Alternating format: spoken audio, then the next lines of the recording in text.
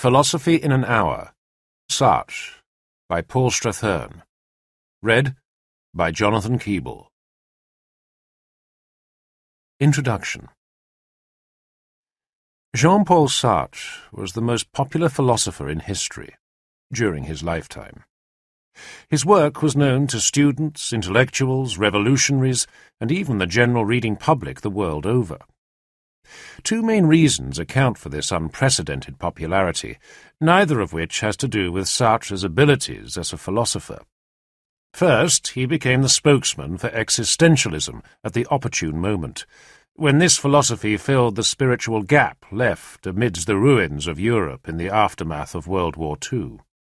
And second, his later adoption of a revolutionary stance against authority struck a chord in the era of Che Guevara, worldwide student unrest, and sentimental sympathy for the Cultural Revolution in Communist China. Where politics was concerned, Sartre wrote about almost everything. Alas, events proved him wrong about almost everything. Sartre's earlier philosophy is another matter. He may not have been the first existentialist, but he was the first publicly to accept this label. He was also one of its most able exponents.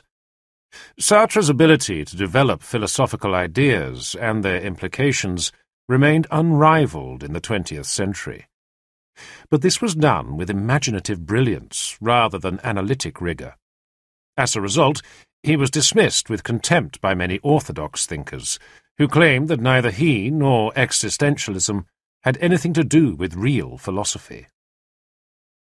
Existentialism was the philosophy that showed the ultimate freedom of the individual, succinctly encapsulated by the nightclub singer Juliet Greco. Whatever you do, you become. Existentialism could be as shallow as this, and, in the hands of Sartre, as profound as any contemporary philosophy. It was the exciting and personally involving philosophy of action, or, to its critics, the ultimate theory of introspection, bordering on solipsism, the belief that only I exist. Yet all are agreed that in Sartre's hands, existentialism became a revolt against the European bourgeois values that lay in ruins after World War II. The bourgeoisie, essentially the middle class, came to stand for all that existentialism was not. It was impossible to be an existentialist and a bourgeois. Sartre's life and works. Jean-Paul Sartre was born a bourgeois. His father was a young naval officer who died of a fever in 1906, when Sartre was 1 year old. Sartre was to describe this as the greatest event of my life. Had he lived, my father would have lain down on top of me and squashed me. Having been denied this Oedipal fantasy, Sartre claimed that he grew up with no sense of filial obedience, no superego, no aggressivity. He had no interest in authority, nor any wish to exercise power over others. So it comes as something of a surprise that this saintly childhood gave rise to an undying hatred for the bourgeoisie, and any middle-class habits or values associated with this worthy section of the community, a lifelong need to combat any sort of authority, and a desire to establish psychological dominance over all who came into close contact with him. Sartre was to examine with the brilliance of genius the intricate workings of his mind, but more obvious points often eluded him. Sartre's mother, Anne-Marie, along with her saintly infant, returned home to live on the outskirts of Paris with her father, Karl Schweitzer, uncle of the African missionary Albert Schweitzer. Grand-père Schweitzer was a typical French patriarchal figure of the period. He dressed in elegant suits and a Panama hat. His word was law in the otherwise entirely female household, and he was constantly unfaithful to his wife. In his autobiography, Les Mots, Words, Sartre remembered him as a handsome man with a flowing white beard who was always waiting for the next opportunity to show off. He looked so much like God the Father that he was sometimes taken for him. Here, surely, was a super-ego straight out of central casting. But Sartre refused to acknowledge his grandfather in this vacant psychological role. Young Jean-Paul and his mother were treated like the children of the household, and Sartre came to regard Anne-Marie more as a close sister than as a mother. Unlike the father figure that he claimed he didn't need, this mother-sister figure was to become an essential requirement for the rest of his life. Judging from all descriptions, including his own, Sartre appears to have had a blissfully happy childhood. Surrounded by doting females, young Jean-Paul's ego quickly expanded to make up for its lack of a superior element. As if sanctity were not enough, the child saint now declared to himself, "I am a genius." No one contradicted him. Even grandfather swept him into his arms and called him, "My little treasure." With characteristic obtuseness, Sartre was later to declare, "I hate my childhood and everything that survives from it."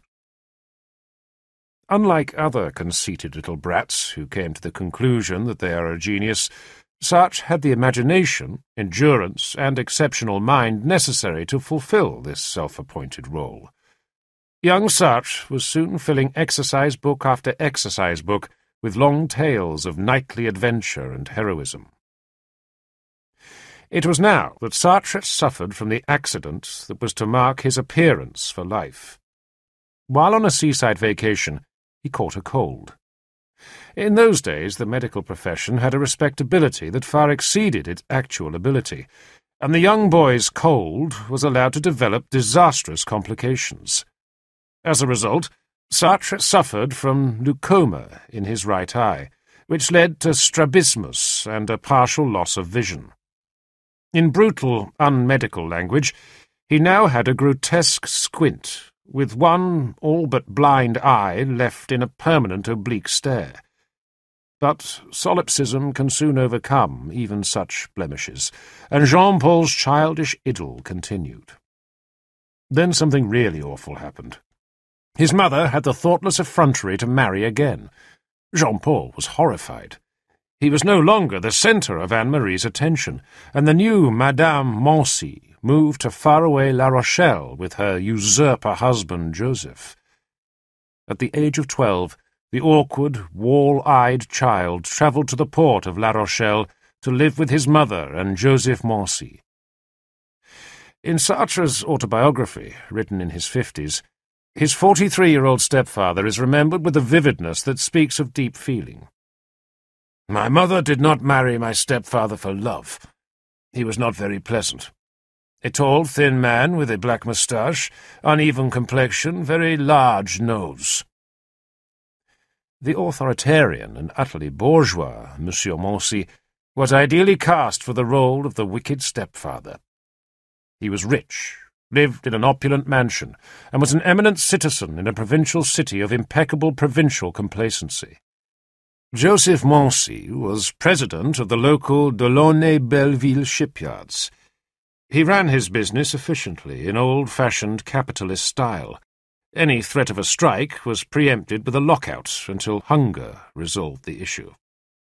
Every evening after work he would call his stepson into the glittering front salon, where he would give him additional lessons in geometry and algebra. In keeping with his general demeanour, Monsieur Mancy preferred the orthodox approach to teaching. Persistent failure to arrive at the correct answer would result in a slap. Meanwhile, the little prig in his smart Parisian knickerbockers was greeted with whistles of derision by his less fashionable fellow pupils at the lycée. This baptism of fire induced self-sufficiency and introversion. Sartre was not one to be cowed by bullies. His undefeated egoism developed into a full independence of mind. The more perceptive among his classmates recognized that the short, puny dandy, who had a face like a frog, possessed an exceptional mind, despite the fact that he didn't excel in exams. Possibly as a direct result of his stepfather's insistent tutoring, France's best mind of his generation usually settled about a third of the way down from the top of his class. Sartre occupied the traditional double role of resident genius and class scapegoat. He was the unpleasant, spotty little character in glasses who knew everything, and made sure everyone knew this. but he had also developed the revealing habit of making blunders. One anecdote will suffice. Characteristically, the source is Sartre himself 40 years later. Like all the other boys at the Lycée, Sartre would fantasize about the women in the Port's red light district. His exceptional imagination had soon outclassed the rather paltry exploits of his teenage classmates. "I told them that there was this woman with whom I went to the hotel, that I met her in the afternoon, and that we did what they said they did with their whores. I even asked my mother's maid to write me a letter. 'Dearest Jean-Paul.' They guessed my trick, I confessed, and became the laughing-stock of the class." These were tough times. World War I had broken out, and many of Sartre's fellow pupils were living alone with their mothers, their fathers having been called to the front. The carnage in the trenches took its toll, and his bereaved classmates took out their grief-fueled aggression on anyone perceived to be in a position of weakness. Sartre developed a mental toughness as well as a certain ambivalence. He refused to conform, just to join a gang of thoughtless idiots, but he longed to be accepted. He wanted to be popular, but on his own terms. This ambivalence, too, would remain lifelong. But in the privacy of his room, the little frog face with the wall eye would become a prince. Seated at his desk, the boy who kept consoling himself, "I am a genius," was already starting on the impossible task of becoming one. The exercise books, filled with tales of romantic chivalry, had given way to autobiographical texts, and now he began to write entire novels. By the age of 14 he had completed his second novel, Götz von Berlichingen, about a medieval German tyrant.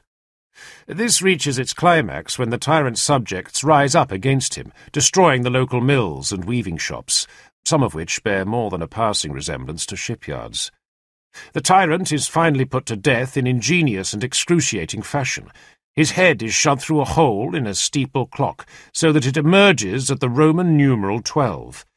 The tyrant sweats out his last moments of life in increasing anguish, as the arm of the clock rises second by second toward the point where it will decapitate him at noon. This combination of anguish, violence, and mortal extremity were to be hallmarks of the mature writer, in whose works they retain all the immediacy of adolescent angst. The intense teenage growing pains that Sartre now experienced were to leave an indelible mark. At this age, such feelings are often inextricably mixed with awakening philosophical questioning. Part of Sartre's genius was his ability to retain this combination and the emotional, intellectual force it generates in a young mind growing into awareness and bewilderment. In 1919, Sartre began stealing money from his mother's purse. This he used to curry favour with his classmates, buying them exotic cream cakes and rum barbars at a smart local cafe. Sartre's joy at his popularity, the sickly taste of the cakes, is undermined by guilt and uncertainty, an underlying sourness. Another poignant emotional combination that was to become a recurrent theme, sticky sweet and nauseous. Inevitably, Sartre's ruse was unmasked, involving him in further ridicule from his ungrateful school pals and the usual parental rumpus. Some sort of climax was reached, and Sartre volunteered to return to Paris, preferring to live under the iron rule of God the grandfather, rather than that of Mammon, the cliché stepfather. Sartre the rebel was now learning to choose where to rebel, which circumstances were best suited to his particular form of rebellion, useful first steps in what was to turn into a lifelong campaign. At 15, Sartre became a weekly boarder at the prestigious Lycée Henri IV.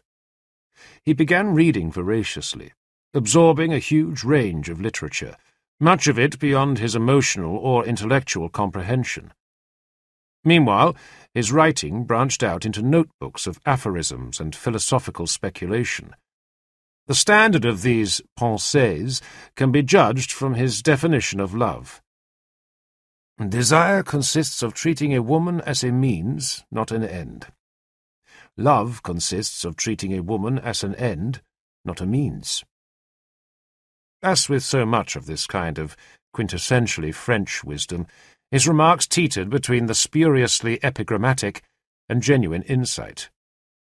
His philosophy teacher remarked perceptively of his excessive elaboration of insufficiently clarified ideas, which remains to this day the orthodox Anglo-American position on Sartre's entire philosophy. Sartre passed his baccalaureate, the tough national school graduation exam, and secured a place at the École Normale Supérieure. Contrary to its name, there is nothing normal whatsoever about this school, which skims the cream of France's university students. A selection of Sartre's contemporaries here gives an indication of the standard. These included such future stars as the philosophers Raymond Aron and Maurice Merleau-Ponty, the leading anthropologist Claude Lévi-Strauss, the finest, if most hysterical, theologian-philosopher of her time, Simone Weil, the future great director of the École itself, Jean Hippolyte, and the writer-philosopher Simone de Beauvoir. Sartre thrived in this hothouse atmosphere. According to friends, his ugliness vanished the moment he spoke. The spotty little student in glasses shone at the café tables of the left bank. Except when he's asleep, he thinks all the time. He was the best and most generous companion imaginable.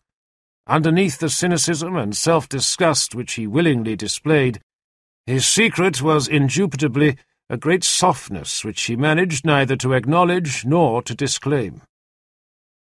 According to Sartre himself, I was 1,000 Socrates. Emerging from his shell, he developed a prodigious thirst for beer, and discovered to his delight that young women bamboozled by his intellect were capable of finding his ugliness attractive. His thirst for sexual conquests was soon second only to his thirst for beer, but neither of these could match his appetite for books, ideas, knowledge. He read everything. Everything, it appears, except what he was required to read for his courses. To the astonishment of everyone, especially himself, Sartre failed his first attempt at the agrégation, graduation exam. As a result, during the following year, his brilliance became a little more directional. Despite his failure, Sartre remained the star pupil. By now he had acquired the scruffiness encouraged by student life in Paris, where running water was a rarity. Sartre had soon dispensed with such bourgeois customs as bathing, and took up smoking a pipe, whose aroma was presumably strong enough to disguise any other emanating from a nearby source. He would be seen at cafes in the Latin Quarter, engaged in intense intellectual discussion with his circle of cronies, which included Aron and briefly Merleau-Ponty. Philosophy was the usual topic of conversation. There was no point in joining this table unless you had something particularly intelligent to say, and could say it with intellectual verve. One day, the group was joined by a tall, serious-minded 21-year-old girl who was interested in philosophy. Her name was Simone de Beauvoir, and she quickly demonstrated that she could hold her own in their philosophical discussions. Simone de Beauvoir was of impeccable bourgeois background, much like Sartre. She had received an upper-class convent education, which she was now earnestly rebelling against. She quickly acquired the nickname the Beaver, a symbol of hard work and energy, according to the member of the group who christened her. Any salacious American associations with this name would have been viewed dimly, even by Sartre's determinedly unbourgeois group, though the men were not above similar Rabelaisian witticisms when they were having a few beers on their own. Charming, pretty, dresses horribly. She was wearing a hideous little hat, was how the debonair 24-year-old Sartre assessed de Beauvoir. It was love at first sight, according to de Beauvoir. Either way, Sartre and de Beauvoir became lovers. Sartre had soon assumed the additional roles of mentor, exposer of bourgeois behaviour, and clothes adviser. "From now on, I'm going to take you under my wing," he told her. It didn't quite work out that way. Despite her brilliance, he demolished her in argument. But the beaver responded with honest and penetrating critiques of Sartre's ideas. For the first time in his life, he'd met his match. The beaver's critical pronouncements were received like Holy Writ. But it went deeper than this. Here was the double which de Beauvoir had fantasized about during the long, lonely years of her adolescence, and Sartre, far from becoming her fashion adviser, soon found himself being mothered. Suggestions of baths, change of shirt, pimple cream, and so forth. De Beauvoir may have found her psychological double, but Sartre had also found someone who had slipped into the vacant role of sister mother. These roles were embryonic and largely unconscious to begin with, but right from the start it was obvious that this was no casual, passing relationship. Yet there could be no question of them entering into any permanent relationship. That would have been bourgeois. Even the idea of regarding themselves as a couple was philosophically unthinkable. Bourgeois domesticity, cohabitation, fiancé, conventional affection, such dangerous elements had to be avoided at all cost. No, theirs would be an open relationship, they decided. No strings attached. The student lovers studied, ate at cheap left-bank bistros, made love, discussed ideas in the cafes, in bed, walking in the Jardin de Luxembourg, and studied and read, and studied and read, and explained and studied again during the hot summer weeks. And then they took their agrégation. When the results of the philosophy exam were posted, Sartre was first, de Beauvoir second. The cream of France's coming intellectual generation left trailing in their wake. Cosy university days over, the student lovers now had to face the real world. Teaching for de Beauvoir, military service for Sartre. In true intellectual fashion, they decided to define their relationship. Sartre stated his position. The abiding passion of his life was writing. All else would always remain secondary. Apart from writing, he believed in travel, polygamy, and transparency. After military service, he had plans to become a lecturer in Japan. He wanted to preserve their special relationship, but also enjoyed the company of other women. He refused to surrender his principle of personal liberty. Therefore, all notion of bourgeois fidelity was out. On the other hand, he did recognize that theirs was a special relationship. They would therefore agree to a 2-year lease. They would have 2 years of intimacy together, and then they would separate for 2 or 3 years. They would remain extremely close, but their relationship wouldn't grow stale and develop into a habit, like any bourgeois relationship. The 2-year lease would ensure this. Having defined their relationship in curiously bourgeois and capitalist terms, Sartre proceeded to elaborate on this in a more emphatic philosophical manner, drawing on Kant's distinction between necessary and contingent truths. For Kant, a necessary truth was one whose denial involved a self-contradiction. For example, philosophers seek the truth. Truth-seeking is part of the definition of a philosopher, so to deny this statement involves a self-contradiction. On the other hand, to deny the statement, philosophers often talk twaddle, does not involve a self-contradiction. The statement is not necessarily true or untrue in any logical sense, unless, that is, your definition of a philosopher includes the inability to talk twaddle. The truth of the second statement is thus contingent. Sartre proposed that throughout their 2-year lease, and in the period after it, his relationship with the beaver would be necessary. Any other affairs he or she might embark upon would be considered contingent. Obtuse, unphilosophical thinkers may be forgiven for jumping to the wrong conclusion here. What did Sartre really mean? When he had a contingent relationship, it was not necessary even to tell her about it? On the contrary, this was where the third element of Sartre's travel, polygamy, transparency life plan came into play. He wished for his relationship with de Beauvoir to be utterly clear and truthful. They would tell each other everything and have no secrets. Viewed from a lifetime away, it's difficult for us to appreciate the novelty and daring of this relationship.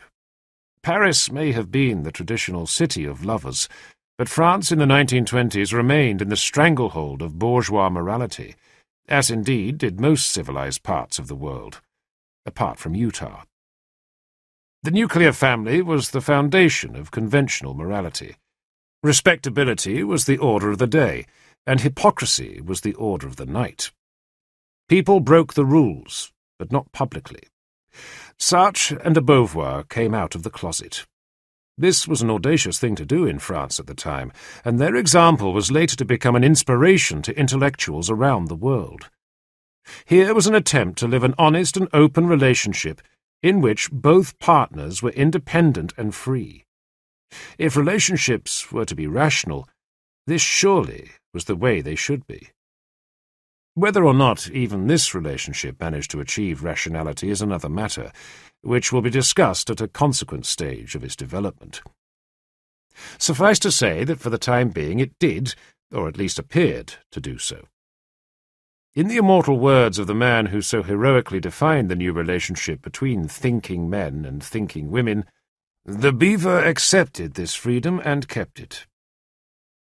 Sartre set off for his 18-month military service, and de Beauvoir began teaching psychology at a girls' school in the Paris suburbs. Sartre must have been the worst soldier since Buster Keaton, but he eventually managed to escape into a meteorological unit, where his friend Aron was the instructor. Together they blew up weather balloons and observed them drift away across the Loire Valley. Off-duty he read voraciously, again everything from philosophy to detective mags. In between times he would concentrate his exceptional mental powers and think, usually straight onto the page. The beaver received and sent voluminous, almost daily letters in which they discussed the workings of their minds. And on the weekends they would meet. Sartre's invariable greeting, "I've thought up a new theory." In fact, he was doing very much the opposite, destroying one theory after another. Descartes was wrong. Kant was inadequate. Hegel was bourgeois. Not one of the traditional philosophies was adequate to life as it was lived in the 20th century. Intense introspection had made Sartre aware of his psychological topography, and he became fascinated by Freud. But in the end, Freud too was not up to scratch. Psychoanalysis denied the autonomy of the mind. As the intellectual edifices fell one by one, all that was left was the freedom of the individual. The lecturer's job in Japan fell through, so after the army, Sartre took up a teaching post at Le Havre, another provincial port city. The brilliant young student from Paris was suitably unconventional, enough to become popular with his students, but not enough to get himself the sack. One day during the holidays, he was sitting drinking apricot cocktails with the beaver and Aron at a café in Montparnasse. Sartre was expressing his dissatisfaction with philosophy. It never came to grips with real life. Aron disagreed with him. Hadn't he heard of the German philosopher Husserl and phenomenology? "You see, mon petit camarade, if you're a phenomenologist, you can talk about this drink, and that's philosophy." Sartre listened spellbound. Here at last was the philosophy he had been looking for, a philosophy of the individual and his involvement in the world. Sartre applied for a grant to study Husserl, and in 1933 set off to spend a year at the French Institute in Berlin. The overall term for the philosophy that Sartre had chosen to study was existentialism. This was originated by the 19th century Danish philosopher and religious thinker Søren Kierkegaard. He believed that the only basis for a meaningful philosophy was the existing individual. Philosophy had nothing to do with detached contemplation of the world and the rational attempt to decipher the truth. For Kierkegaard, truth and experience were inextricably intertwined. We had to abandon the idea that philosophy was some kind of exact science. Previously, philosophic certainty had been based upon epistemology, which studies the grounds upon which we base our knowledge. But Kierkegaard insisted that being human meant more than thinking. We are not just reasoning minds with a body attached. Human beings are not simply, or even primarily, knowers. They also desire, choose, act, suffer, and experience a wide range of emotions which colour their experience. These too are all an integral part of experience. They are all involved in what it means to be human. This was what real philosophy should be about, according to Kierkegaard. It should be existence philosophy, i.e., existentialism, a word he coined. Kierkegaard's philosophy stressed the irrational element in human existence, thus turning all previous philosophy on its head. Typically, he said, "The first thing to understand is that we do not understand." For him, subjectivity was truth, and truth thus became subjective. Philosophy should not aim to explain or illuminate the darkness of the world. It should aim to illuminate existence itself. We should aspire to become this life in its complete consciousness of itself. Here the first real difficulties of existentialism began to appear. In trying to explain itself, it became like a snake swallowing its tail. Having disavowed the rigidities of conceptual thought and argument, this left its own concepts and arguments blurred and muddied. To the rationalists, this rendered such arguments ultimately meaningless. But Kierkegaard remained undaunted by such attacks. He continued to maintain that instead of dealing in abstract principles, we should concentrate upon the particularity of experience and its essentially individual nature. Only in this way do we come to realize our utter freedom. True, when we experience this sentiment of the possible, it may overwhelm us with a sense of dread or angst. Yet this very angst is identical with the realization of our ultimate freedom to choose our life.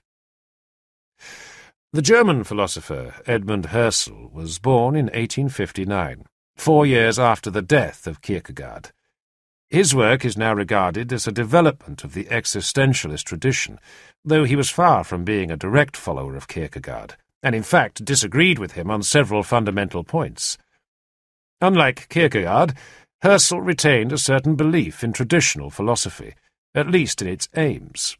Indeed, his starting point was an attempt to overcome the division between the two main strands of contemporary philosophy, namely rationalism and empiricism. The rationalist element was epitomized by its originator, the 16th-century Frenchman René Descartes. He based his systematic rational view of the world upon one bedrock certainty: cogito ergo sum. I think, therefore I am.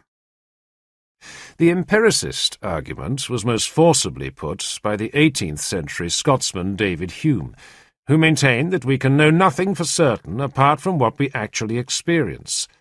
Even such things as causality can never be certain, for we never actually experience one thing causing another, simply a succession of events.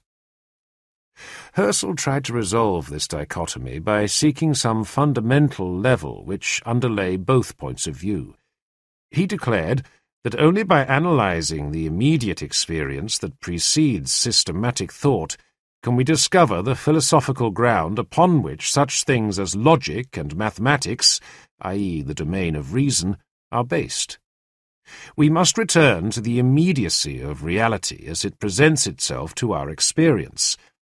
This could be done only by analyzing the raw material of consciousness, prior to the presuppositions or theories that we so habitually impose upon it.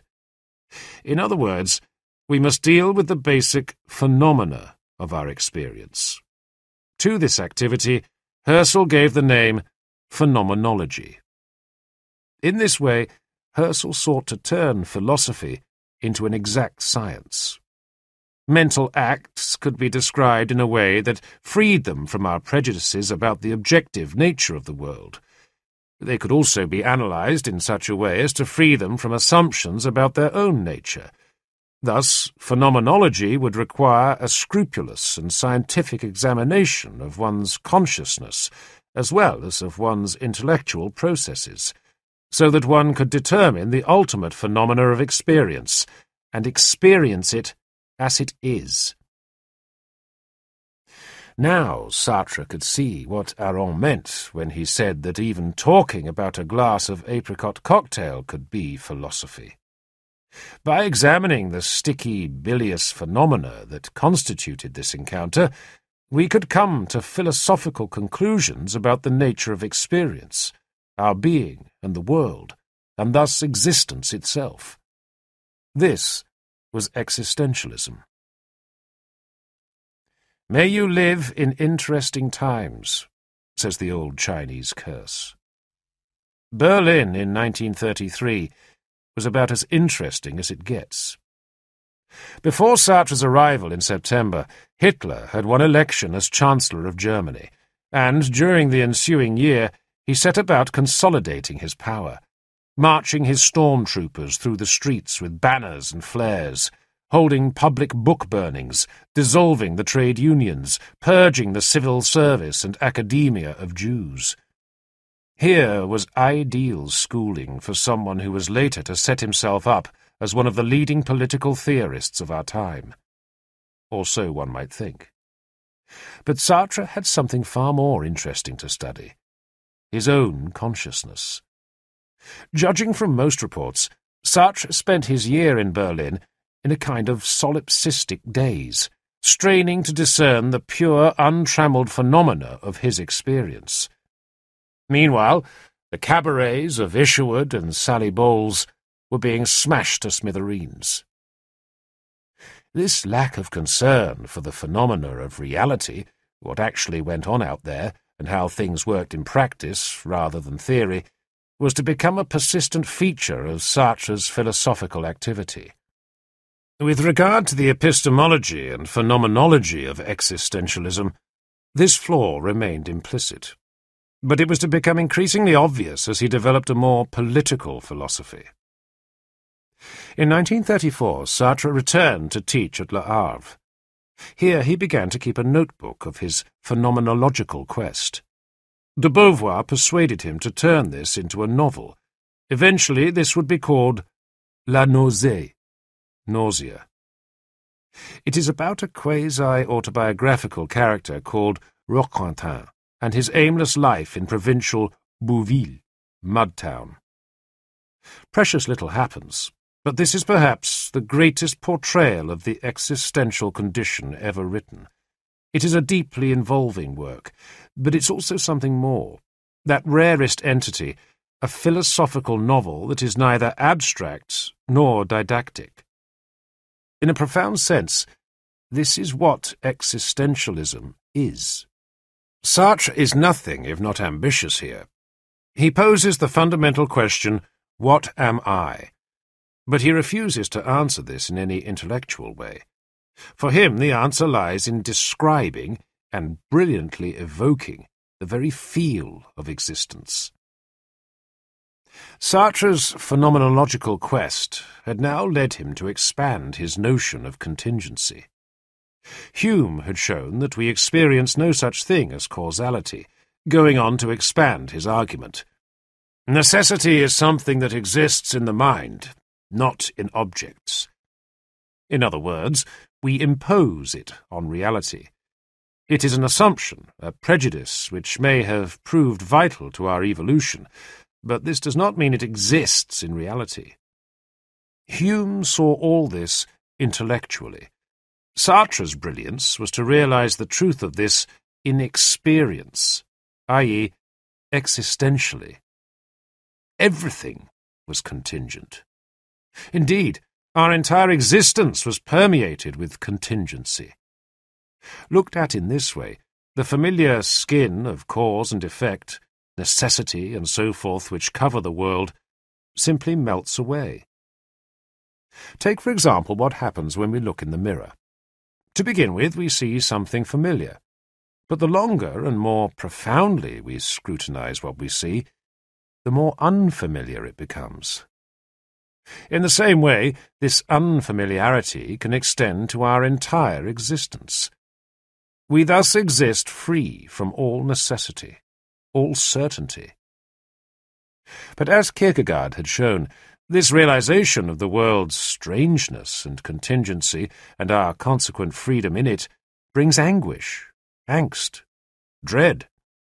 For Sartre, Roquentin, this manifests itself as nausea, which is likened to the taste of oneself, the very flavour of existence. This phenomenological quest reaches its climax in a celebrated passage where Roquentin confronts and experiences the root of a chestnut tree.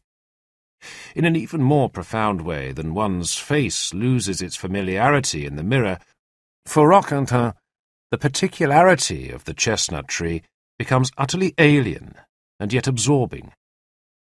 It no longer had the inoffensiveness of an abstract category. It was the glue of actuality. This root was moulded in existence. The diversity of things, their individuality was only an illusion, a veneer. This veneer had melted, giving way to moist solidity, monstrous and chaotic, nude, fearfully and obscenely nude. Ultimately, reality was viscous and obscene. During this experience, Roquentin had been nothing but awareness, and concomitant with this awareness came the realization of the utter absurdity of everything. But once again, this was no intellectual realization. This absurdity was neither a mental idea nor a spoken word, but this long snake rotting at my feet, this wooden snake. I realized that I'd found the key to existence, the key to my nausea, to my whole life. I'd experienced the absolute or the absurd. Confronting this large, bulbous paw, neither ignorance nor knowledge mattered. The world of explanations and reasons is not that of existence. As a result of this, Sartre understood man is what he is in the present tense, and he's only there. This had important implications for those who sought meaning in their existence. One cannot put life into perspective while living it. It steals up on you from behind, and you find yourself inside it. Sartre wrote several drafts of La Nausée, and between times wrote a series of short stories. These are less profoundly philosophical, but have a distinctly existential feel to them. In contrast to the novel, they depict various attempts to escape responsibility for one's own existence. The best of these is The Wall, where a man facing death by execution tries to imagine an existence he might have lived, rather than facing up to the reality of his actual existence. Industrious as ever, Sartre also wrote directly philosophical works, in which he attempted to apply Husserl's phenomenological methods to an analysis of the emotions and the imagination. In Sketch for a Theory of the Emotions, the first inadequacies of the phenomenological approach become apparent. The emotions are viewed as an evasion of the phenomenological transparency that confronts existence naked. They create a magical world of self-delusion. In seeking a theory of the emotions, Sartre avoids a psychology of the emotions. Psychology is viewed as subordinate to philosophy, rather than as an integral part of the individual. We may achieve phenomenological transparency by using our reason rather than our emotions, but its object is hardly a reasonable state. Sartre's nothing but awareness may have the intellect in abeyance, but the vision of viscous, obscene, nude reality is charged with emotion. Likewise, the consequent brave attempt to take responsibility for our own existence and act accordingly can never totally elude psychological or emotional content. It may be salutary to try to act as if we are free of our psychology, but we can never completely achieve that freedom. Yet Sartre's insistence that we must never hide behind such things is undeniably a brave prescription for a philosophy of action. By now, de Beauvoir had a teaching post at nearby Rouen, and they would meet on the weekends. They also continued to correspond at length during the week. As they had intended at the outset, their relationship remained totally open. There were no secrets whatsoever between them. Yet here again this utter transparency would never be free of psychological undertones. Voyeurism and other murky elements soon became apparent. Apart from its transparency, the necessary relationship was not flourishing. Sartre and de Beauvoir no longer had sex, and the 30-year-old Sartre was developing an appetite for young girls. De Beauvoir was, of course, aware of this. He told her absolutely everything, in graphic detail, which seems to have appealed to the lesbian element in de Beauvoir. Possibly to ensure that she remained in control of the situation, de Beauvoir introduced Sartre to one of her 17-year-old students, but only after she too had enjoyed a brief fling with her. Wanda was a waif-like half-Russian who had long blonde hair and an anarchic temperament, read Spinoza, barefoot in winter, etc. Later, Sartre would move on to Wanda's younger sister, Olga. Throughout, Sartre and de Beauvoir retained the exemplary transparency between themselves, but where the others were concerned, a web of deceit to match any bourgeois provincial hypocrisy was soon being spun. Sartre's other attempt at utter transparency was also not quite what it seemed. Years before even such accredited pioneers as Aldous Huxley, Sartre began experimenting with mescaline. It was under the hallucinogenic effects of this drug that he saw the vision of the chestnut tree root that he described in La Nausée. Whether it was mescaline or his own psychology that caused him to see ultimate reality as viscous and obscene is difficult to tell, and in a way irrelevant. La Nausée is presented as a work of fiction, and Sartre's brilliant rendition of his vision is a consummate metaphor for phenomenological transparency. Though this was not a first, here literature was way behind art. A quarter of a century earlier, a similarly brilliant metaphorical deconstruction of our suppositions about reality had been achieved by the Cubists. In 1937, Sartre managed to secure a teaching post in Paris and was able to return to his beloved left bank. Once again he could write in the cafes. This was not an affectation. The left bank had been the thriving Latin Quarter, student district of Paris since well before the time of the poet François Villon in the 15th century. Many of the houses were centuries old and lacked even basic facilities such as stoves for heating or cooking and reliable plumbing. The occupants of such accommodations spent much of their time in the countless cafes and cheap restaurants that had sprung up to remedy this domestic oversight. In April 1938, La Nausée was published, followed a few months later by a collection of Sartre's short stories entitled Le Mur, the Wall. Both were received with critical acclaim, establishing Sartre as the coming left-bank literary figure. In 1939, his Sketch for a Theory of the Emotions was published, to somewhat less acclaim, but it nonetheless added to his intellectual street cred. Sartre was on the brink of fame, but Europe seemed to be on the brink of war. Sartre, however, had spent a year in Berlin and knew the reality behind Hitler's aggression. "I know this state of mind of the German people. Hitler couldn't possibly dream of going to war," he assured his friends. "He's definitely bluffing." Next day, Hitler invaded Poland, and the French army was mobilized. Within 24 hours, Europe was at war, and Sartre was in uniform. "The war divided my life in two," Sartre wrote later. He was to emerge from this experience completely transformed, in all but the acumen of his political judgment. Sartre was posted to a meteorological unit at the Eastern Front, overlooking the Rhine Valley. The Germans could never attack here. France's eastern border with Germany was protected by the impregnable Maginot Line, the last word in modern defence. This consisted of a linear fortress of concrete bunkers and tunnels, with modern gun emplacements stretching from Belgium to Switzerland. But the French army was not entirely modernised. One of the essential modes of communication on this front remained the carrier pigeon, and the French army reserves consisted of not a few men of the calibre of Private Sartre. Apart from the distraction of sending up a couple of weather balloons each day, Sartre was utterly committed to his work. Unfortunately, this had nothing to do with the army's work.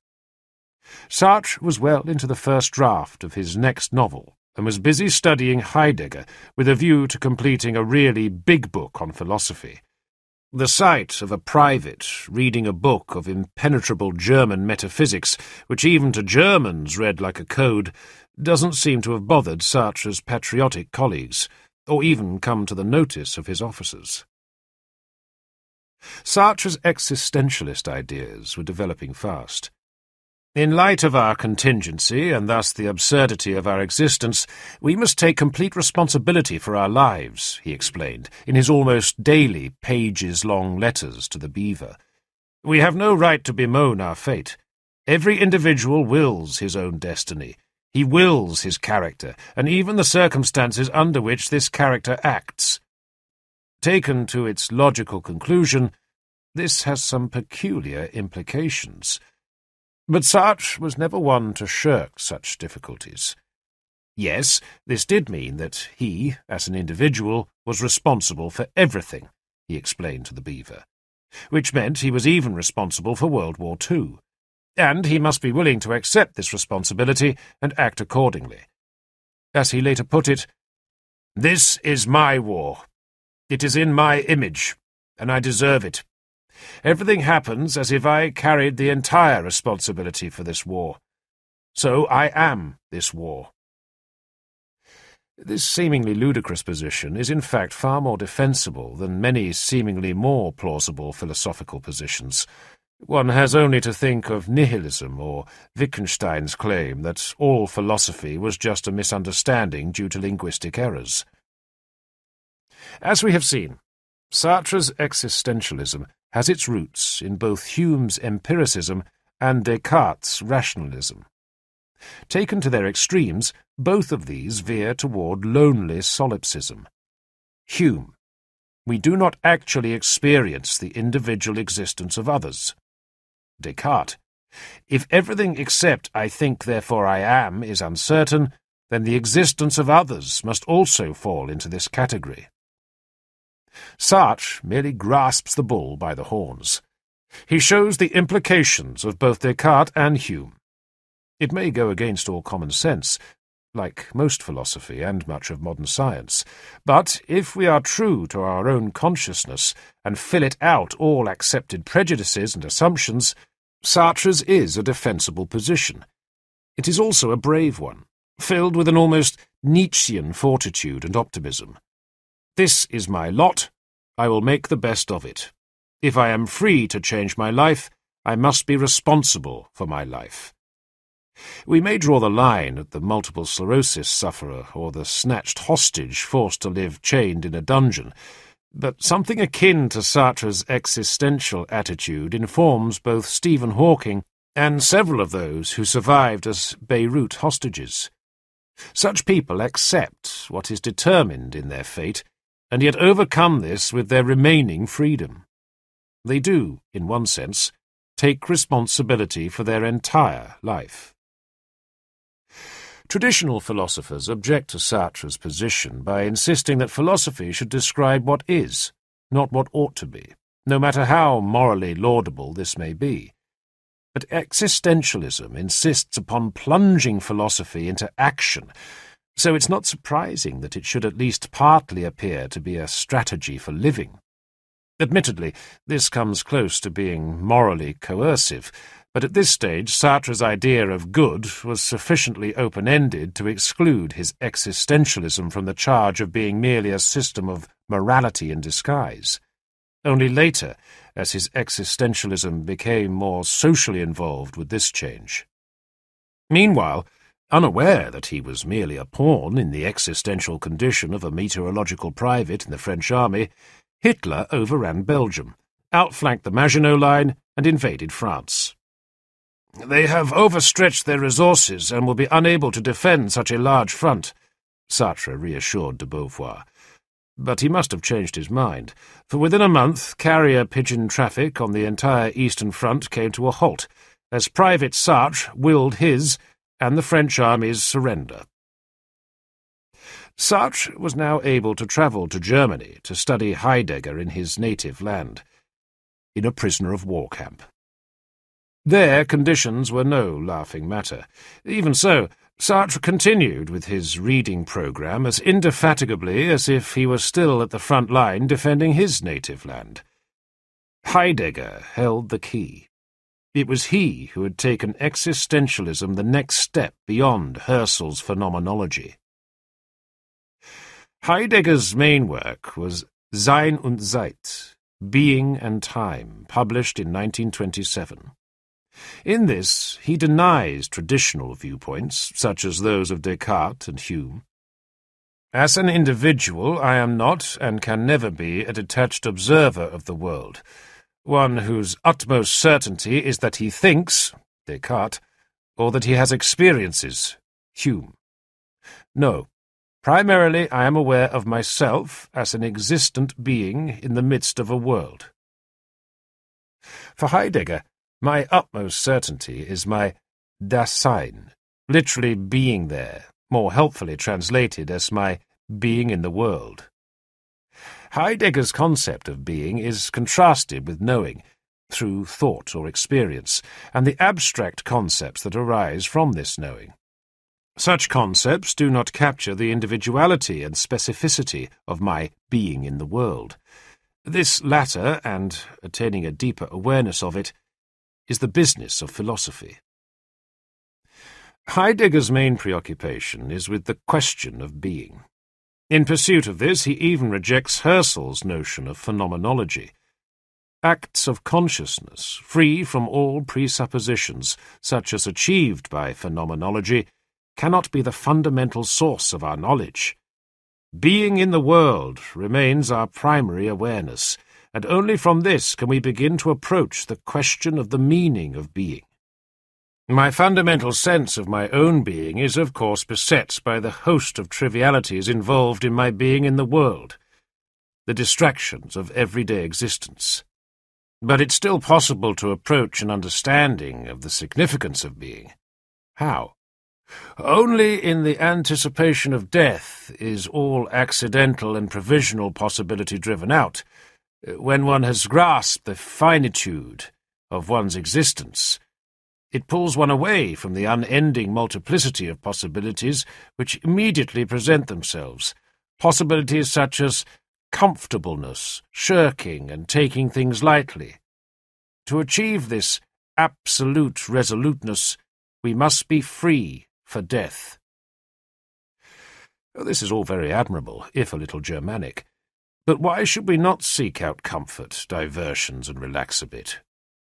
Because this is not the way to understand the meaning of being, according to Heidegger. But why is such activity necessary?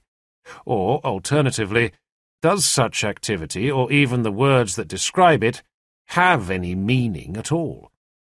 This, like many other concepts Heidegger uses, remains woolly and devoid of exact definition. Indeed, the jargon he generates in trying to describe these woolly concepts often degenerates into the very word mysticism he deplores. 2 examples will suffice. Temporality gets experienced in a phenomenally primordial way in Dasein's authentic being a whole, in phenomenon of anticipatory resoluteness.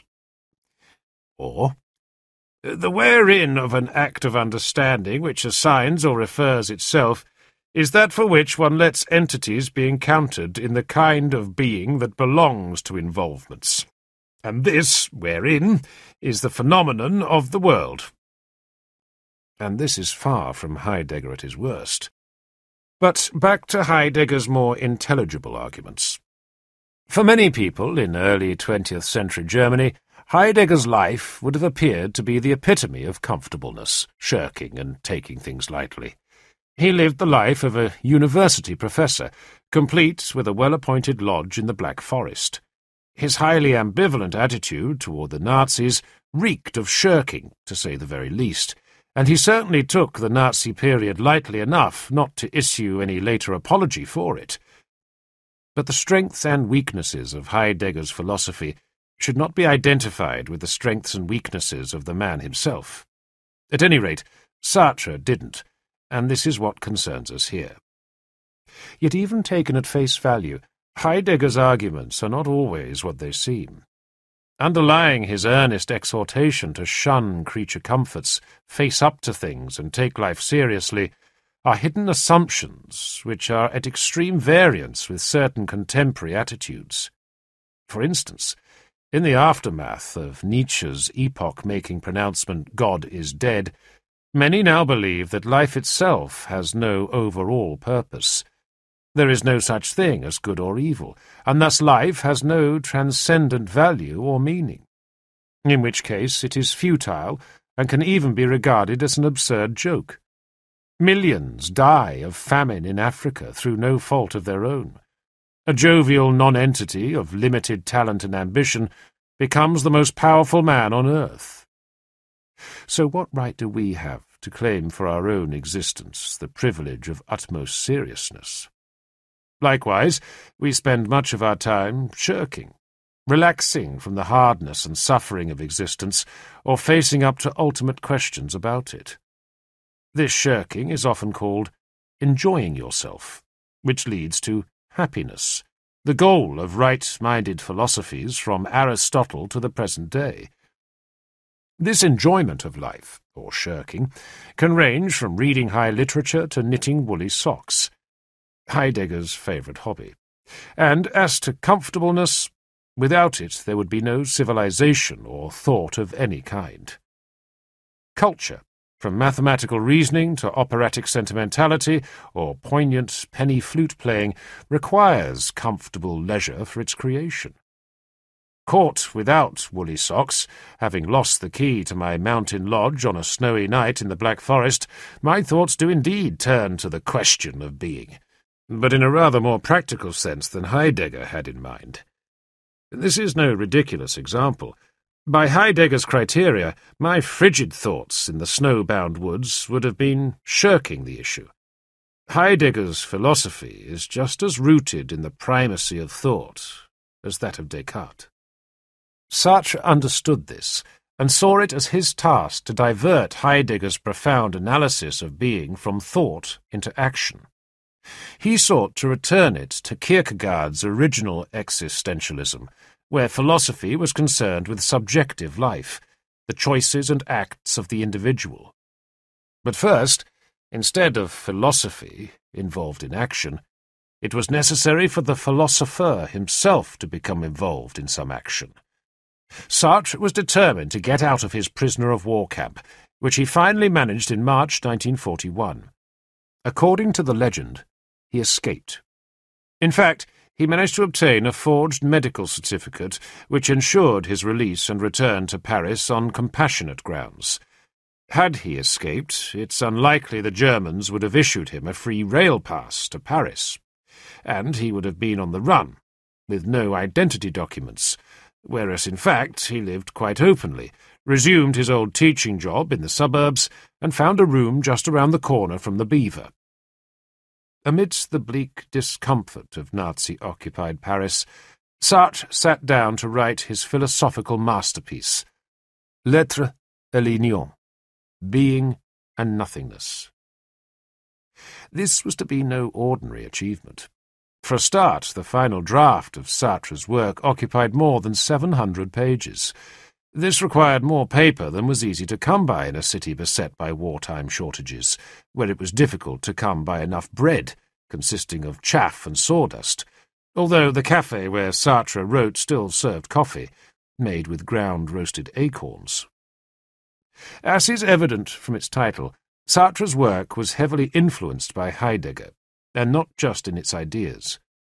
There are long passages in which Sartre allows his normally pellucid prose to become bogged down in a morass of jargon. Being a truly creative writer, Sartre refused to take on Heidegger's jargon wholesale and set about inventing his own impenetrable terminology. Fortunately, the main message of Sartre's philosophy is radiantly clear and can be conveyed with a minimum of existentialist gobbledygook. This was to be no ordinary book of philosophy, as he explained to de Beauvoir. There will be a few boring passages, but there will also be a few spicy ones. One concerns all holes in general, and the other focuses on the anus and love Italian style. To avoid disappointment, I had better reveal that we will be concentrating on the philosophical rather than the speleological aspects of this work. First, an explanation of the title, L'être et l'union. This delineates between human consciousness or nothingness, néant, and being or thingness, être. As Sartre explained, consciousness is total emptiness, since the entire world is outside it. Thus, consciousness is outside the realm of matter, i.e., it is not matter in the jargon. And for this reason it remains beyond the realms of mechanistic determinism. It is free. Here Sartre's notion of being deviates from that of Heidegger. For Sartre, being is the conscious being of the individual who has the power to organize his awareness of the world. Husserl's phenomenology had returned consciousness to the vivid and intense awareness of artists and biblical prophets. Once again, consciousness became awful, threatening, hazardous, with havens of grace and love.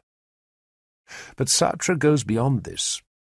We do not arrive at a fundamental awareness of ourselves by simply being more profoundly conscious, as, say, in a mescaline-induced vision. No, we do this by our actions, and such choice and action takes place not in any trance of heightened awareness, but in reality, on the street, in a town, in the midst of a crowd, a thing among things, a person amongst people. For Sartre, the fundamental is consciousness, not Heidegger's being. But consciousness cannot exist in a vacuum. It must be conscious of something. Here is where Sartre's philosophy becomes one of action. Unlike Heidegger, his main focus is not on the nature of being, but on its two aspects. These he distinguishes as the in itself, en soi, and the for itself, pour soi. The in itself is everything that is without consciousness. The for itself is the nothingness, the consciousness that is free and undetermined by the world of thingness or being. Like Heidegger, this too would appear ultimately to rely upon the Cartesian certainty of thought. But Sartre dismisses the notion that his consciousness is thought that results in knowledge, like that of Descartes. The for itself doesn't actually know anything. The point of view of pure knowledge is contradictory. There is only the point of view of engaged knowledge.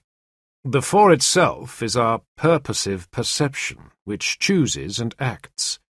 As Sartre puts it, consciousness chooses itself as desire. In other words, consciousness actually creates itself through its choices. Sartre's entire philosophy hinges upon the freedom of the individual to choose. In doing so, he chooses himself.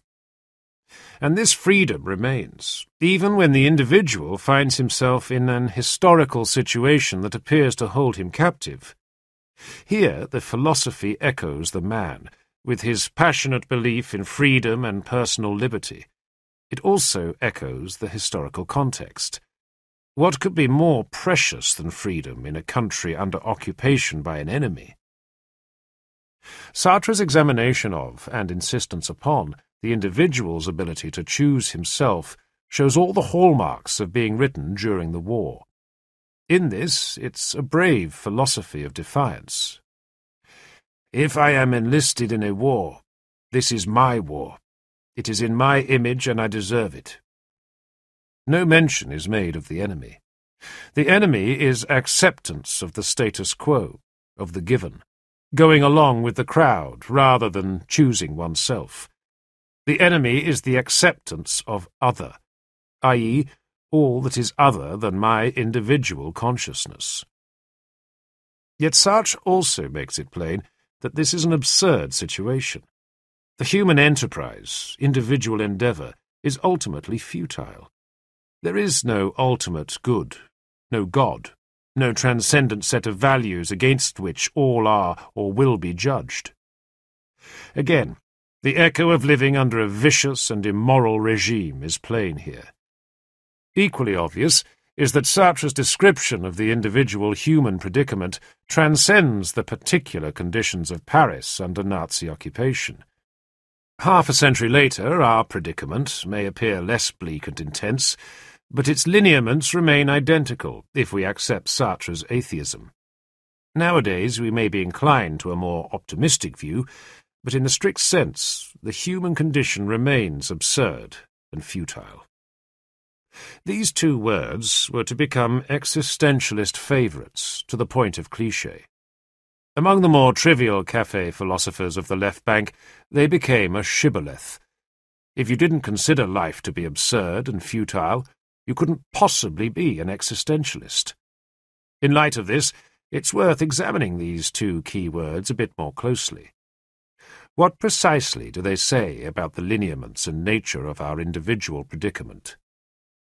Futile comes from a Latin word meaning outpouring, i.e., overflowing or leaking from a jug, to no purpose. Nowadays, it tends to mean ineffectual, incapable of producing any worthwhile or lasting result.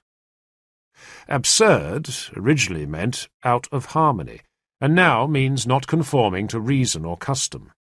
But the English use of this word has humorous connotations, which are often entirely lacking in continental European usage. For Heidegger, the human condition was something of utmost seriousness, and even for Sartre it was no laughing matter. Ironically, it's the pragmatic and humour-oriented attitude prevalent in the English-speaking world which would appear more in need of existentialism than po-faced continental seriousness. Our common-sense attitude frequently tends to a shallowness devoid of philosophic content. Existentialism's attempt to delineate the individual predicament can lend a certain background depth to the wafer-thin eye of modern Western self-understanding. Futility and absurdity can be self-enhancing, as well as self-defeating. But back to being and nothingness. The enemy is the acceptance of other, insisted Sartre. Here, Sartre was approaching the solipsism of his early attitude toward the war. Curiously, he was supported in this view by his contemporary, Gabriel Marcel, who was in fact the first French philosopher to embrace existentialism. In Marcel's view, as far as the individual was concerned, society is expressible as a minus sign. Marcel was able to escape the charge of solipsism by embracing Catholicism. Sartre's individual was utterly alone. The other is the hidden death of my possibilities, asserted Sartre. But, as previously mentioned, consciousness is consciousness of something. Consciousness, nothingness, has an object, being. Sartre thus escapes the strictest solipsism, which maintains that I am the only thing that exists, and the so-called outside world is merely part of my consciousness. But Sartre's position still leaves his individual consciousness very much on its own out there. In the end, he is forced to resort to a convoluted argument of higher jargon. This boils down to the common-sense reasons we all accept for the existence of others in the private reverie known as our life. Now that others have been admitted to the other, Sartre can introduce a morality. Ironically, his morality has nothing to do with others. It is a suitably absurd morality for an absurd world. With no apparent irony, he maintains, "All human activities are equivalent. Thus it amounts to the same thing whether one gets drunk alone or is a leader of nations. If one of these activities takes precedence over the other, this will not be because of its real goal, but because of the degree of consciousness which it possesses of its ideal goal. Anyone who has brought up a child, become involved with a dope addict, or felt the need to place everything on a sure thing in the Kentucky Derby will spot at once the flaw in Sartre's heroically liberal argument for the equivalence of all human activity. Yet paradoxically, his ensuing argument here makes utter sense of his seemingly ludicrous earlier assertion.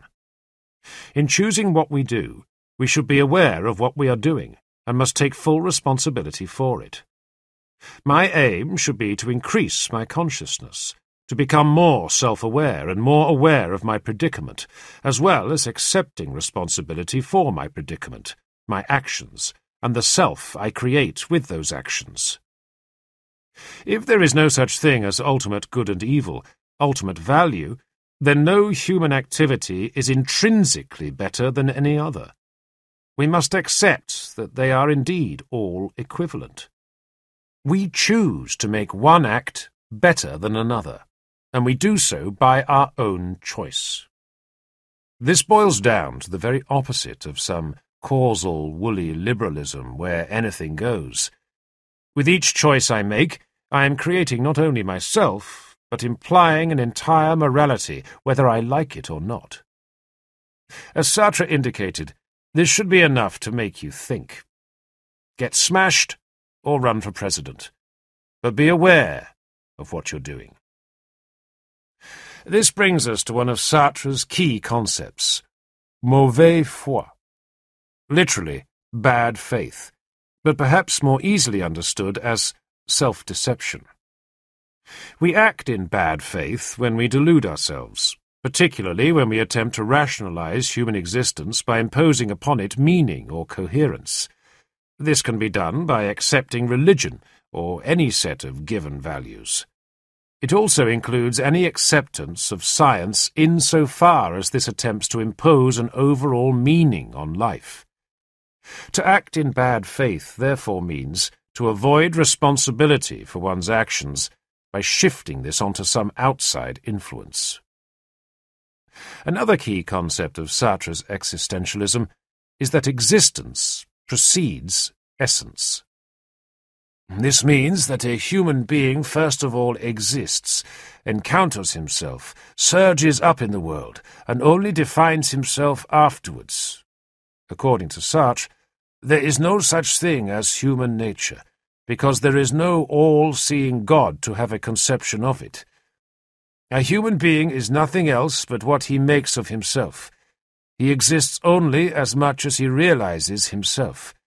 He is thus nothing more than the sum of his actions, nothing else but what his life is. Sartre's explanation of human behavior inevitably falls foul of the usual psychological interpretations. One has only to consider the concept of the subconscious, its influence on our actions and its role in the formation of personality. Sartre attempted to overcome such objections by proposing his own existential psychoanalysis. In Being and Nothingness, he uses this to interpret a variety of human actions. His main argument is as follows. What I am is nothingness, which is an absence of being. What I long for is the being that surrounds me, which I lack. Sartre argues that our desires and the actions we take are tributaries of this flow towards being. I desire the world. I desire to possess it, and indeed to be it. In a certain sense, I actually become the objects I possess. Thus, by possessing something, my nothingness becomes being. This echoes the process by which my nothingness becomes being in the eyes of others. More than that, it serves to protect me from this reifying infliction by giving my nothingness something to shelter behind. Much the same thing happens when I destroy or consume something. I appropriate it and destroy its impenetrability to me. Such analysis is taken to its logical extreme with an existentialist interpretation of what happens when I smoke a cigarette, a lifelong 2 packs a day passion of Sartre's. In his view, smoking is also an acquisitive and destructive action. My cigarette is the world. As I smoke it, I destroy it and absorb it. The fact that this may be destroying me is not even considered. This would be an abrogation of my responsibility for the world, presumably. My freedom is choosing to be God, claims Sartre, a choice which is manifest and echoed in all my actions. Lettre à Lignon ends with yet another convoluted argument, which characteristically appears both philosophically interesting and spurious in equal measure. Every human reality is a passion.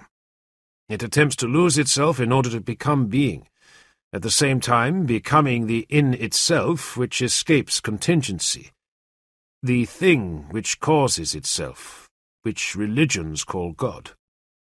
Thus the passion of man is the opposite of the passion of Christ, for man loses himself as man so that God may be born. But the idea of God contradicts itself, and we lose ourselves in vain. Man is a useless passion. Lettre à Lignon was published in 1943 in Nazi-occupied Paris. It attracted little attention beyond those who considered themselves philosophers.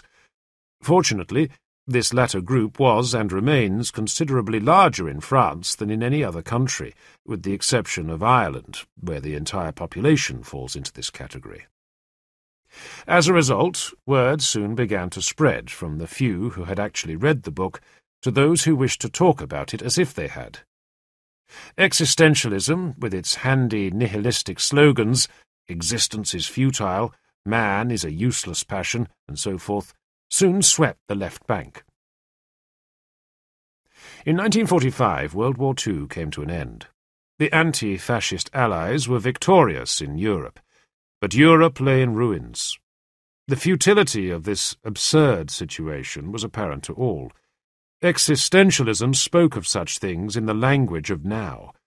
There was no such thing as ultimate justice.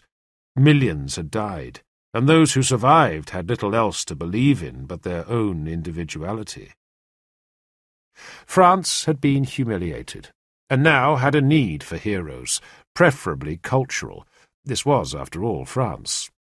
It was necessary to show that there had at least been heroic spiritual resistance to German barbarism.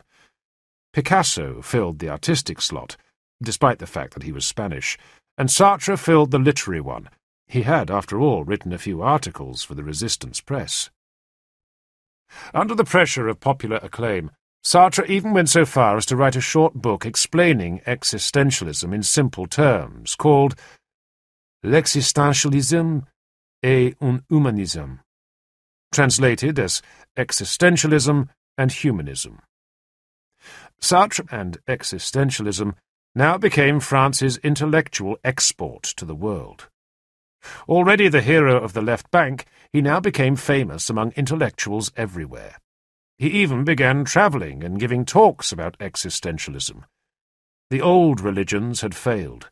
This new religion of atheism and defiant despair precisely matched the mood of the time. Juliette Greco became famous singing existentialist songs in the cellars of the Latin Quarter, and Jean-Paul Sartre sat at his table in the Café de Flore with Simone de Beauvoir at the next table, writing his philosophy. The singer, in her black outfit, and the café philosopher on the Boulevard Saint-Germain, joined the Eiffel Tower and Notre Dame among the tourist sites of Paris. But Sartre didn't sell out. It was not in his nature to conform to anything, let alone fame and success, bourgeois concepts reeking of bad faith. He continued with his philosophical development, as ever, writing, novels, plays, articles, books. And when his podgy, hopelessly unathletic body began to falter under this constant driving, he resorted to the chemical life, working all day, every day, arguing and drinking into the early hours. Sartre kept himself going on uppers and downers to keep his mind ticking. Turn it off, wind it up again, and every now and then set off the alarm. Then the beaver would take him on vacation, discreetly disappearing while he entertained his latest intellectually dazzled young existentialist. Sartre believed in being unpredictable. Indeed, his whole philosophy was posited on this. So it comes as something of a surprise that his philosophical development had all the unpredictability of a runaway steamroller. Beginning from an almost solipsistic individuality, it became increasingly engaged with the world, society at large, the political situation. Engagé was to become another existentialist buzzword. After the useless passion of being and nothingness and the first outreachings of existentialist psychoanalysis, existentialism flowered into a humanism. L'existentialisme et un humanisme is Sartre's clearest exposition of existentialism. Within a few years, this 30-page work had been translated into every major world language. It contains the usual pithy slogans of quasi-nihilistic defiance. We are alone, without excuses. That is what I mean when I say that man is condemned to be free. Previously, Sartre had seen this freedom as gratuitous. Indeed, it seemed to encourage that notorious French concept, the acte gratuit, an impulsive, spontaneous action, heedless of the consequences.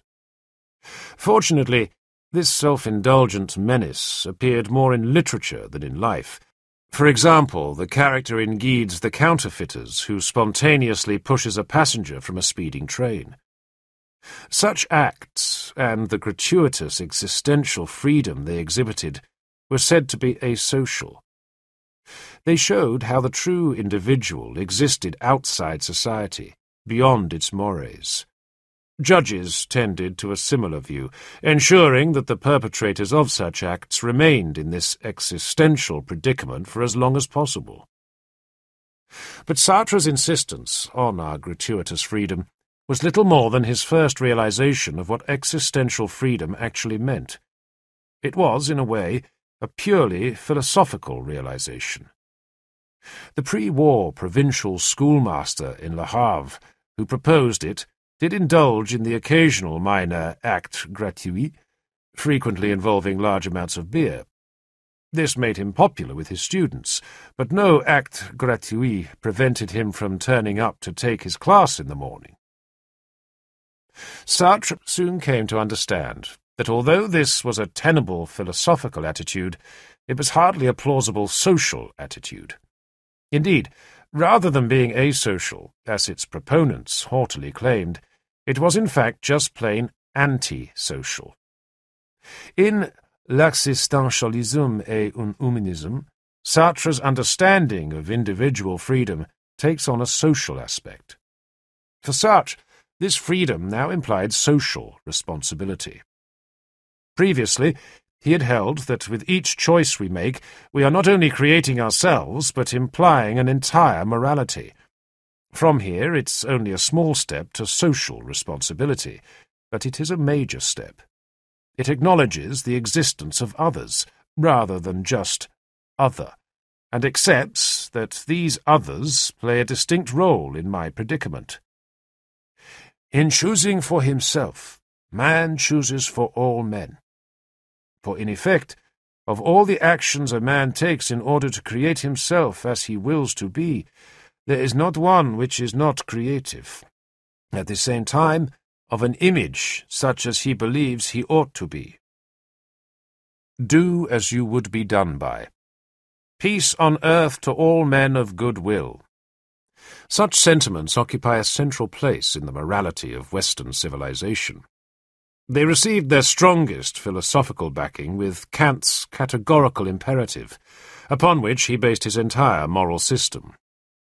Act only on that maxim whereby thou canst at the same time will that it should become a universal law. Sartre's morality was not original. It wasn't even existentialist, though he claimed it as such by setting it within the context of his own existential outlook on life and his conception of freedom. In L'existentialisme et un humanisme, Sartre translates this humanism as follows. Man is always outside himself. It is only by projecting and losing himself beyond himself that he makes man exist. On the other hand, by pursuing transcendent aims, he himself is able to exist. Thus man is self-surpassing, and can grasp objects only in relation to his self-surpassing. He is himself the heart and centre of his self-transcendence. In other words, man creates his own transcendent ideals, which may transcend the world, being, but are at the centre of his own transcendence, nothingness. There is no other universe except the human universe, the universe of human subjectivity. As part of his anti-bourgeois attitude, Sartre had always inclined toward radical socialist views, though he insisted, "I am not a Marxist." But as his existentialism inclined toward social engagement, he found himself identifying a similar drift in philosophy itself. He concluded that there had been only three philosophies of the modern period: that of Descartes and Locke, the forerunner of Hume, that of Kant versus Hegel, and Marxism. He soon began to see existentialism as a parasitical system, living on the margin of knowledge which at first it opposed, but into which today it seeks to be integrated. In no time he was maintaining that Marxism has reabsorbed man into the idea, and existentialism seeks him everywhere where he is, at his work, in his home, in the street. By 1952, Sartre had become a Marxist. But, individualistic as ever, he refused to become a member of any political party, and, perverse as ever, his chief bête noire became the Communist Party. I consider that true Marxism has been completely twisted, falsified by the communists. Previously he had been a revolutionary for philosophy. Now he became a philosopher for the revolution. Radical movements around the world took heart from his writings. He made revolutionary pronouncements on the issues of the day. In South America, in the Africa emerging from colonial rule, even in Maoist China, Sartre's books were read and his ideas debated among intellectuals. He visited Russia and communist Eastern Europe, attempting to steer his revolutionary ideas between the rock of totalitarianism and the hard place of existential freedom. His pronouncements were used and misused by the concerned authorities and freedom movements to their own ends. As ever, Sartre's readings of the political situation bore little relation to political reality. Ideas remained his forte. Here, indeed, was a futile existence in an absurd world. But there was undeniable bravery in the position he chose to adopt. His right-minded but simplistic stance during the Algerian War of Independence against France ensured that his flat was twice bombed by French right-wing extremists. On another occasion, he stood alone on his soapbox outside a car factory which had been seized by the workers, delivering a speech of solidarity through his megaphone while the armed police lined up to storm the gates. Neither the police nor the workers paid any attention to his intellectual analysis of the situation. He remained essentially a one-man band of idealistic awkwardness. But through his magazine, Les Temps Modernes, his voice spread across France, Europe, and the world. Accompanied by de Beauvoir, he met Castro, visited Prague after the Russian invasion, had tea with the commander of the Red Chinese Army. Back in Paris, he continued to write obsessively, driving himself on Coridane, a legally available amphetamine-based upper. The result was Logorrhea, vast books filled with convoluted dialectical and Marxist-inspired arguments, which never came to any conclusion. Sartre's last important quasi-philosophical work, Critique de la raison dialectique, translated as Search for a Method, was published in 1960. In more than 750 pages, he tried to work out his relationship to Marxism. "I believe that only a historical approach can explain man," he now maintained. His ideas echoed Marxist historicism, whose deterministic critique of the development of civilization and dialectical analysis of historical change appealed to his intellectual outlook. He remained a Marxist, but inevitably it had to be his kind of Marxism.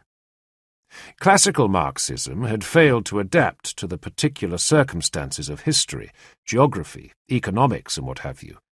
But Sartre's main criticism of Marx himself may yet prove prophetic. In Sartre's view, Marx had not laid enough emphasis on the question of scarcity. Yet in analyzing this problem, Sartre once again let his ideas run away with him. All human relationships are governed by scarcity, he maintained. Even when there appears to be overproduction, scarcity appears in the form of a scarcity of consumers.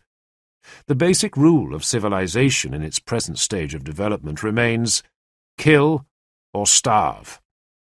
Even the violence that leads to conflict is internalized scarcity, and so forth. Yet among all the nonsense, flashes of the old genius remained, especially in the plays he continued to write. In these, the artist was better than the intellectual.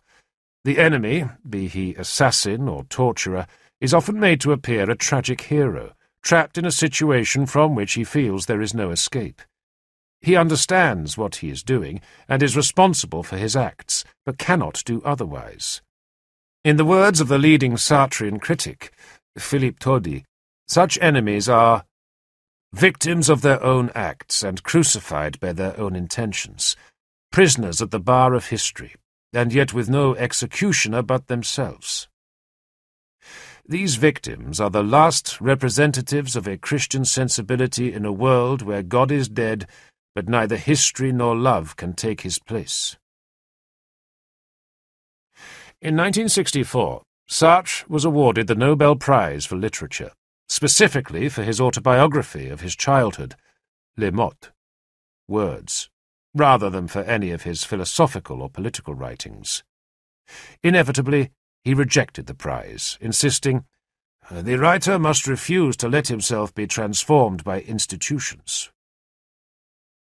Although suffering from increasing ill health, Sartre continued to issue intransigent political pronouncements on the events of the day in his magazine Le Temps Moderne, and to head all manner of street demonstrations against the authorities. Right-wing extremists replied with slogans such as "Shoot Sartre," and the police longed to lock him up, but he now had a friend at court. President de Gaulle magisterially recognized a fellow great man of history, and let it be known, "You do not imprison Voltaire." But by this time, Sartre was not so much Voltaire as Tintin. The intellectual current of the time had passed on. New ideas were emerging, such as structuralism and postmodernism, and with them new figures, Barthes, Derrida, Foucault. Pygmies in his shadow they may have been, but Paris is also the city of fashion. These were the latest intellectual fashion of the left bank, of engaged intellectuals and of the chattering classes worldwide. Sartre was old hat. As the 60s became the 70s, Sartre increasingly paid the price for living the chemical life, his Faustian bargain which had enabled him to work harder than others and live harder than others. Attended by de Beauvoir and his faithful retinue of young existentialists, some of whom were by now mature women, Sartre became increasingly frail. The pills, the writing, the drinking, the smoking, the women, he had to cut down on them all in the end. On April the 15th, 1980, at the age of 74, Sartre died. His funeral, 4 days later, attracted a spontaneous crowd of more than 25,000 followers as it made its way through the Latin Quarter, past the cafes where he had written his finest works. The denizens of the left bank, the most disrespectful audience in the world, had come to pay their last respects to the most disrespectful hero of them all. From Sartre's writings.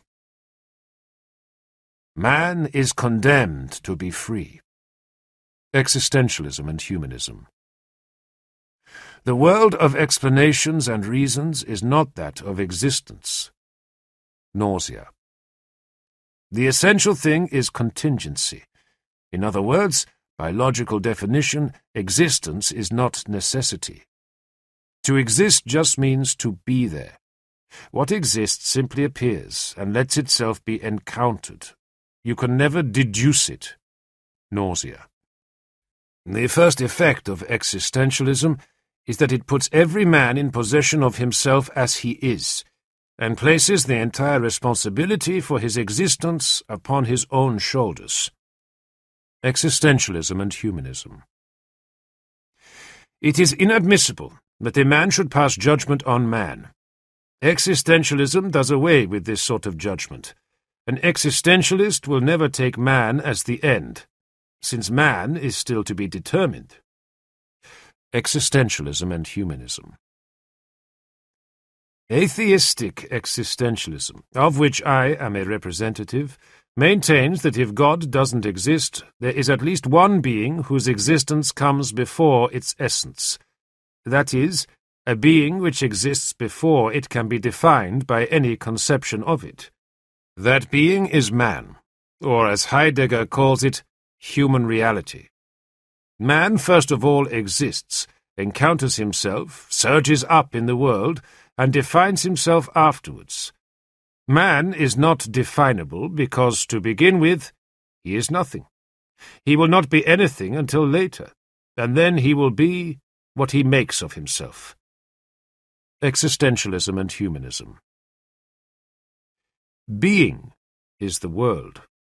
The other, nothingness, is the human reality, the radical negation by means of which the world is revealed. Human reality is what causes this nothingness to be, outside being. Being and nothingness. Consciousness is complete emptiness, because the entire world is outside it. Being and nothingness.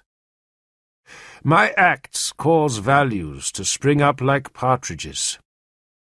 Being and nothingness.